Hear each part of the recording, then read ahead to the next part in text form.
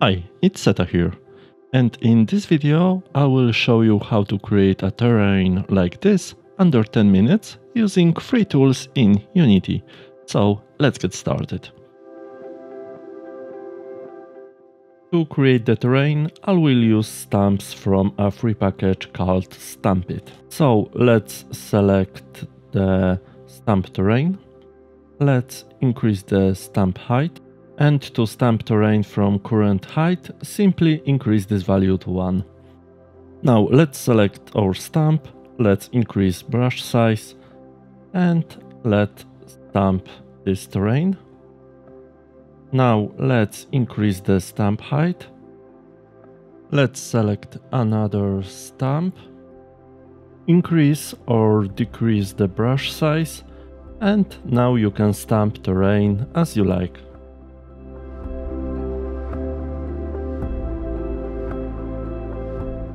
In this step, we will paint our terrain.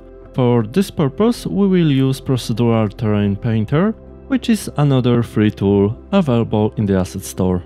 So first, let's click on the terrain and add component. Let's add Terrain Painter. Let's open it and set terrain active. Let's increase the splat map resolution and map resolution and go to the layer. And now let's add some terrain texture. Please remember that the layer that is higher in the stack will cover the layer below. But this is not a problem because each layer can be moved freely. On each layer we can add a modifier, like here I can add height and set the max height of this layer and max falloff.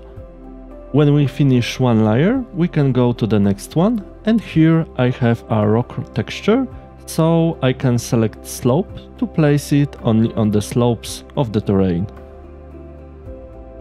This tool requires some practice and understanding of how different modifiers work, especially since we can use many different modifiers on one layer to obtain a desired effect.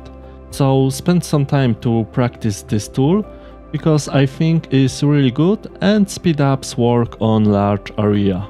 Once we finish applying basics texture, we can always remove this tool and correct the place we want to look different.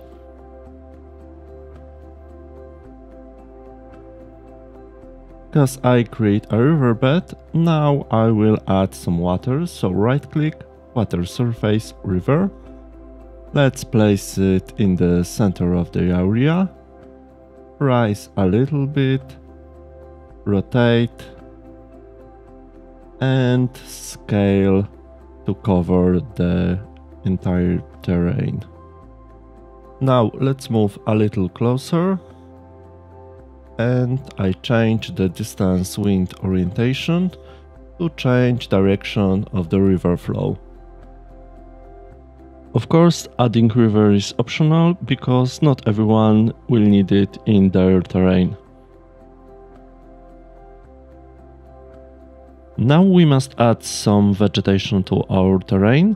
I will use Nature Manufacture asset, but you can use any other, such as for example the models from Book of the Dead. So select terrain and find tree.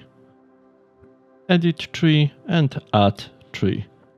Now let's add some tree and other vegetation. If you want to create a forest, remember to add vegetation of different heights to simulate the different layers of the forest. After adding the models, we will now place them on the terrain. First, we will use tree height to set the minimum and maximum size of the models. But instead of setting them individually, we will use for this mass place tree option. For this terrain I now need 10,000 models, so I change it to 5,000 and click place. And now Unity will place 5,000 models on our terrain.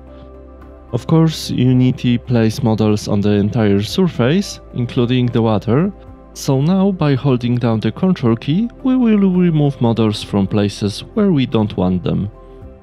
I encourage you to also add elements yourself in the key places, but the basic terrain is almost ready. We just need to add grass and smaller vegetation. To quick add grass, we will use terrain tools. To install them, select Window, Package Manager, Unity Registry, and find Terrain Tools and install them. After installation, when we click on the terrain and go to the inspector, we can see that we have a much more extensive menu than before, as well as several additional elements helpful in the carving the terrain. But in this video we will only use Spine Details option. First, let's add some grass models, and I will only use 4 to better demonstrate how the tool works. After adding the models, when we start adding them to the terrain, we can see that the tool will automatically add our models, mixing them among themselves.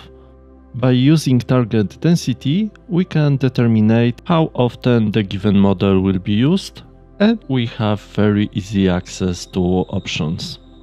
I want to show you one more thing in this tool. Here we have a brush mask filters, and when we hit plus, we can choose filters. Today I will use layer, and now I can select the layer, increase the sharpness, and now when I start painting, the details will be painted only in this selected layer. Of course, you can also play with other filters and see what they do. Thanks to this, we are able to add details in a large area in the short time, and the details are nicely mixed together, increasing realism. The scene is almost ready. The only thing left to do is add lighting and post-processing. To make it shorter, I just used my drag and drop volume here. Now all you need to do is add a reflection prop and the scene is ready. And that's all for this video. I hope that the tools I showed you will be useful, and of course if you have any questions, please write them in the comments below. And until next time, see ya!